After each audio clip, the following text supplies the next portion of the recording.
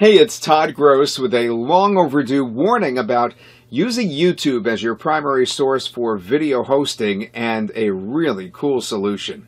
You've probably noticed already that very few big marketers use YouTube or even YouTube players on their main websites. The Talking Head videos, the Videomaker FX videos, their Doodle videos, they're not ending up on YouTube, and there's a great reason for that. The big guys know that YouTube isn't so great for business after all. Did you know that hosting your videos on YouTube is dangerous because they can actually turn visitors away from your video just based on the video's view count? Or how about this? All those suggested videos that pop up all over the place. Ever wonder about those? Yeah, they're serving as a vehicle to reach other people's videos. That can't be helpful for you. Then there are the comments, and I only thought of this recently. Just one negative comment about your video could destroy your credibility and deter your video's viewers from taking action. Get your account shut down as well, and then you could also run into copyright issues. It just goes on and on. Now, don't get me wrong, YouTube does have its place when it comes to search engine optimization, especially if you know what you're doing, and Hangouts. But building your business on it and using it as your primary source for hosting videos, just ask the Three Little Pigs how well that turned out for them when they built their house of straw. Poof! So what's the solution? Well, self-hosting your own videos with Amazon S3. But wait, S3 is complicated and expensive, right? Well, not so fast, because I'm going to show you a way that you can do it very easily. Everyone should be hosting on S3, first of all. It's lightning fast, unlimited hosting that literally costs fractions of a penny. But that's just the hosting part. You will need a video player and instructions on how to get S3 set up very quickly. Now, a video player that gives you flexible functions, a range of options that really make your videos stand out among the rest, just like the one I'm using right now, in fact, and we've called it Video Marketing Publisher. It's part of the Easy Web Video family, which is the original video player that preceded all of the others.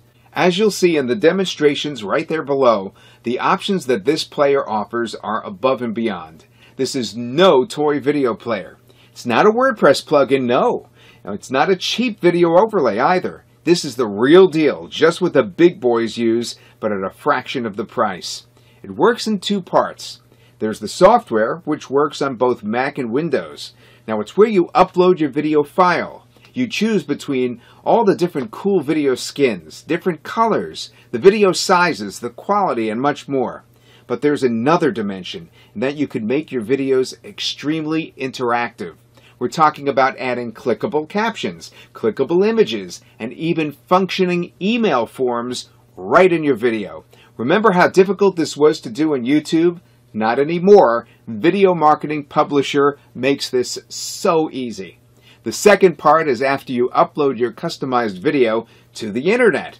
That's where Video Marketing Publisher's web interface comes into play, where you could grab your video's code, make additional edits if you need, and more importantly, post to Facebook. Now, that post to Facebook feature is only available with the Video Marketing Publisher social option. But wow, it's totally worth it for just a few extra dollars that we're charging. The social option allows you to post your new videos to Facebook, but get this, all of the interactive functions, the clickable buttons, the email forms, all of it, it stays with the video. So even when someone shares your video, it carries right over from newsfeed to newsfeed, including having the video actually stop dead in its tracks right there in the newsfeed until somebody opts into your mail list or shares the video with their friends. It can do that. You can see all of this, as a matter of fact, firsthand in those demos below. The first demo shows everything you get if you choose the Video Marketing Publisher as a standalone video player. And demonstration number 2 shows the extremely powerful social add-on that I just mentioned for Facebook. That's available for just a few dollars more. Now, Video Marketing Publisher is being introduced at a special price, which will be going up shortly, so grab it now. It's so much for so little. Enjoy it. So here we are inside the software after you've downloaded it onto your computer and you've set up your S3 so the videos will upload directly there. And remember, the advantage was that the software being on your desktop will compress the video file and make it faster to upload to the web. So let's get started. The first step is we need to get a video. So I'll hit the tab here. It says select source video, and that'll take me to a folder where I've got my videos, and I'm going to grab this one here of me inner tubing down the Saugeen River. And I can hit play to make sure that's the video that I want. And then right here we start off with step number 1. What do I want the actual video player to be? And you can see that we've got all these different sizes here, but after you've uploaded the video into your account, you can resize it in your online account. So don't get too worried if it's not exactly what you're looking for. For my blog, I usually do 512 by 288. Next thing is advanced settings, and these are already preset, but you just want to make sure the video has stretch to fit. Bitrate, you can pick whatever you want, but this is crucial, H.264 codec. And what that means is this video will now play on all Apple devices and mobile phones and all that stuff. So that's crucial, but it's already been pre-selected for you. So I'm going to close that down, and now we're going to create the web video. So I hit the big red button, and now this video is being compressed and rendered. And now that our video has been rendered, here it is here. And now you get to pick your player skin. So it says here number 2, player settings, skin. And that's a drop-down menu. And there's 8 different players here that you can select from. You can change the colors. So you can just mess around with that. I like player number 6. Start action. What do you want the video to do when somebody lands on the page? I usually set it for load, but maybe it's a sales page video where you want it to autoplay. What do you want the video to do when it stops playing? It can pause, it can start playing again. So it's just a matter of you messing around and figuring out what you like best. Show the embed code. This is powerful here. Social media buttons. Notice when I hover over the player, I've got Facebook, LinkedIn, you can email it, and Twitter. And if you don't want that, you can select that as well. But I usually leave it on. And if I put a URL in this box here, when the video stops playing, it will actually open up another browser, or actually open up within that browser. And if I select this tab, it will open up another browser separately. So that's pretty cool when you want to send people to maybe an opt-in page or something, but really cool feature. Now here's where it gets fun. If you want to add a logo, we hit that tab, and I just have to go onto my hard drive and find an image here. Let's say money back guarantee. Let's pretend that's my logo. And I can drag this anywhere I want within the video. I can resize it, make it smaller. And then here on the left, notice this transparency bar. When I pull it to the left, notice how that logo starts fading. So I can create that into a watermark. And then if I want, if I put a link here, that will be a clickable link within the video. Now just keep in mind, when you use a logo, that will be there for the entire video. So let me just delete that. Next, if I want to add a label. So a label is, see this?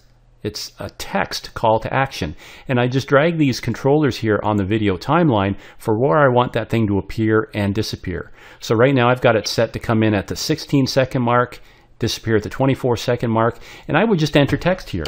Now get my free report now. And I can highlight that text and I can make it bigger. Oh, let's say I take it down to 22, make it bold. I can drag this wherever I want within the video. And then if I put a link here where it says link, that bubble will now become a clickable hyperlink within the video. That's pretty cool too. So you would just put in a link and then hit apply, and then that thing will be live. So let's get out of here. I'm going to delete that label. I can also add an image. See where it says here, new image? Same thing. I can jump onto my computer where I've got all my images, and maybe I've got something here like a, oh, buy now. Let's put that in there. And same thing, I can drag this anywhere I want within the video. I can resize it by holding down the little, oops. Yeah, there we go. Holding down the little bars there.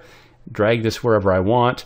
And same thing, I just set a point on the video timeline where I want it to appear and then disappear. And then I would put a link here. So in this case, it's a PayPal buy button.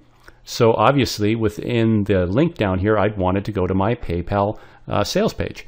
And if I don't want that image now, I can just delete image. And here's where it gets really cool. I can add an email form. And same thing, I can size this by holding down the corner, pulling it around, and I set a point for when I want it to appear and disappear. And it's tied in right now with, if I hit the drop-down menu, Aweber, Infusionsoft, MailChimp, and one shopping cart. So these are the 4 that are programmed into the software. But once you've uploaded this video into your account, let's say you're using Constant Contact or a different provider, you can use any one that you want online. So once the video's in your account, you just have to copy and paste the form code. But these are the 4 that are programmed into the software. But don't get too hung up over the fact that maybe you're using one that isn't here, because once the video's in your account, you can use any third-party autoresponder to do lead capture. So that's pretty cool. I'm just going to delete that form for now. And now that I'm ready to publish this video, I hit the big red button that says publish. And now, as you can see, this video is being uploaded to your account in Amazon S3. And now we get this message here saying that the video has been successfully uploaded. And what you can do is just copy this embed code, and that's what you can put into your blog or web page now to make the video player appear. Or if we click the tab that says here, that will take us into our account. So I'm going to click that, and let's jump into your online account on S3. So here we are inside my account on S3, and yours would look very similar. And here's our video, and if I hit play to preview it, you see our video's playing. And there's our call to action button that we put in, and if I click that, that will take me to a sales page because I put the corresponding URL. Now here on the right hand side, I just want to point out a few things. Notice it says current player. It says I'm using number 6 and it's black. Well, if I hit the drop down menu here that says change, you'll notice that I've got 11 different players that I can choose from. So now if I want to change this video player and the color and the skins, I don't have to put it through the software. I can now do it within my account because it's already been uploaded here. The other thing too is, remember we could do a redirect at the end of the video? Well, I didn't do one in the software, but now the video's in my account. All I need to do is add a URL here, and now this video will redirect. So let's take a look at some of the other goodies here on the right hand side. I'm just going to scroll the page down. And notice the width and height. Remember on the software side I said don't be too concerned if you wanted to resize the video because there were only certain parameters that were saved on the software. Now that the video is in your account, I can easily go in here and change the width and the height. Well, maybe I don't know the height, but all I need to do is change the width. Let's say I want to make it, I don't know, 720 by, and if I've got this box checked that says maintain aspect ratio, as soon as I hit the tab, let me scroll back up here so you can see the video. Notice it changed the video size, so I don't have to know the height. As long as I have this box checked, it will automatically reformat that video to the right width and height. So let's go back to 512, and again, watch, I'll hit the tab, and it automatically makes it 288, which is the 16:9 aspect ratio. So let me just scroll down here a bit further. And this is what you need. This bit of code right here where it says your video code, that's what you would copy and then paste into your blog or onto your web page to make the video appear. Now let me just scroll down a bit further here. There's some other goodies that you need to see. And right down here we've got a video lightbox feature that you can use. And also this link right here that says web page URL. If you copy that, it will open up the video. Actually, let me just copy it and I'll show you. So I'm going to copy that link. And then I'm going to open up a separate browser. So that link is actually to a mini web page that you can now send as an email. So I can put that link into an email, send it, and when somebody clicks it, this is what they'll get. So that's kind of a cool feature too. Now I know I may be going kind of quickly here, but don't despair. Right here in the top right hand corner, you see this tab that says How To. Let me just click that. And it opens up a whole library of video tutorials that will walk you through every single feature that this software and your account has. So this will really help you. If you have questions, check here because chances are we've created a video that will answer that question. So let's jump back to the video. Now notice up here this number. That number came from my folder on my computer because I didn't name the video. Now for SEO purposes, obviously you want to name your video. So all I would need to do is click this pencil. And now where it says edit video title, I can change that number and put in a title. And so there's my new title. It says Michael on the Saugeen River. I'll hit save. And it says it's been saved. So let's just close that down. And then notice up here at top, it says Michael on the Saugeen River. So another feature, and this is the big one. This is the one that I absolutely love that you guys will too. It's the post to Facebook. So see this tab that says post to Facebook? So I'm going to click that right now. So here you can see I've put in a title, I've put in a description, and then I want to hit the tab here that says post to Facebook. So let's do that. So this Facebook box now opens, and I have to repeat something where it says say something about this. And this is just a Facebook thing, so I have to put something in. And so I've entered that, and now bottom right hand corner, you can't see it in the screen, but there's a big blue button that says post to Facebook. So I'm going to click that button, and this dialog box opens up and it says alert, your video has been posted to Facebook. So let's jump over to my Facebook account so you can see the video. So here we are in Facebook on my wall. There's our thumbnail, there's our description, and let's click the video. And I'm going to hit play. Said I was dry, now I'm cold. See you down there, Lee. And notice there's our event that came up, that link. And this time, let's click it and see what happens. And as you can see, when I click it, it took me to the sales page where I wanted it to go. So let's go back into our account. And we'll just have to hit OK. And so there you go. Now another really powerful marketing feature is this tab here that says Add Facebook Requirement. So I'm going to click that.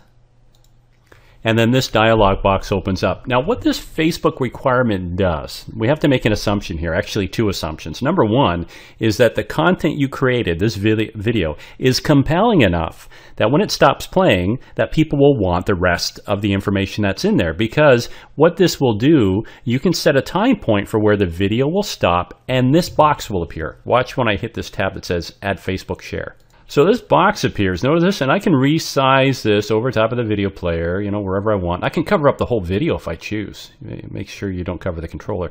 But what this is going to do, again, it's under the premise that your video is good, high quality content, and they're going to want the rest. So what I can do, you know, in this case, the video is a minute long, but I'm just going to drag this controller here just for the purposes of the demonstration. And let's say 12 seconds.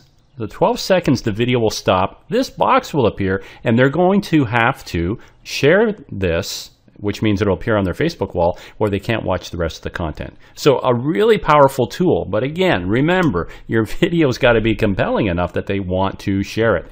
Now the other thing is, as I said, you can change the color, you can change the font, and if I'm happy with this, I would just hit Save Changes, or see this one here that says Save as a new video? If I click this tab, it will now give me the ability to put a new title in here. So in essence, I've created a whole new video.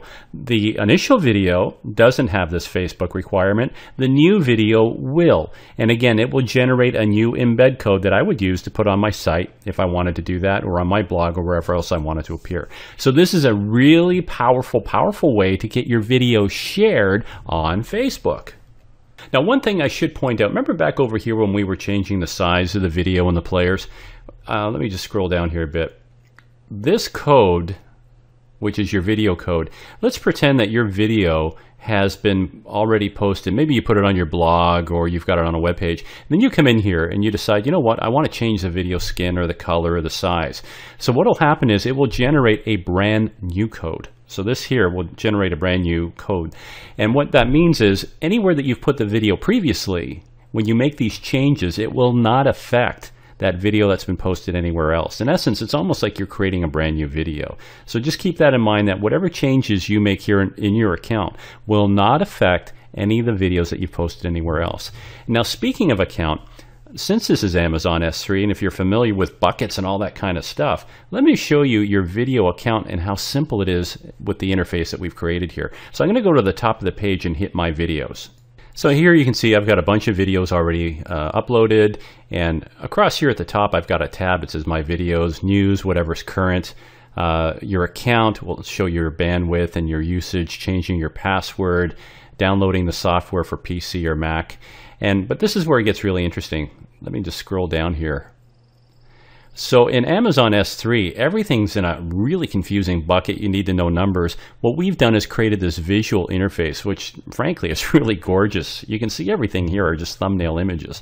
But let's say I'm doing a membership site and I want to create a project. Well, notice here I've got a folder. It says pre-post, and here's a number. It shows me I've already got 12 videos. Well, so what I can do, let's say I want to add this video to that folder. So notice here it says add, that little plus sign. So if I click this, it will now give me the ability to add it to an existing folder. So here's the drop-down menu. In this case, I've only got that one folder, pre or post. Or I can create a brand new folder. See where it says new folder? And I can call it, oh, let's say, well, new folder. And I hit save. And notice that video is gone, and here's the new folder. And if I click that new folder, there's our video inside. So this is a really robust program. It's got a lot of features and functionality, but the important thing, I've got to stress it, the important thing is we've kept it simple for you to use.